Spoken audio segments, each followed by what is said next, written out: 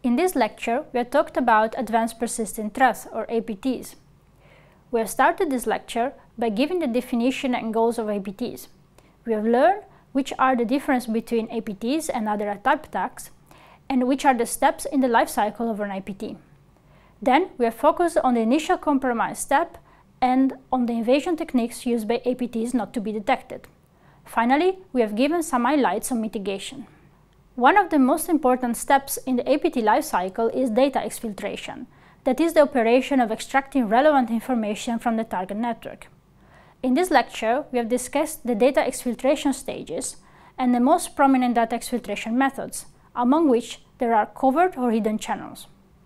We have then given two examples of covert channel, DNS tunneling and steganography. Finally, also in this case, we have made some observation about detection and mitigation. In the external material on Stuxnet, we have learned some characteristics about the Stuxnet worm from a forensic point of view, and heard about the physical effects the malware had on the target infrastructure. Also, the talk explained the anti-detection measure used by Stuxnet to remain hidden during its operation.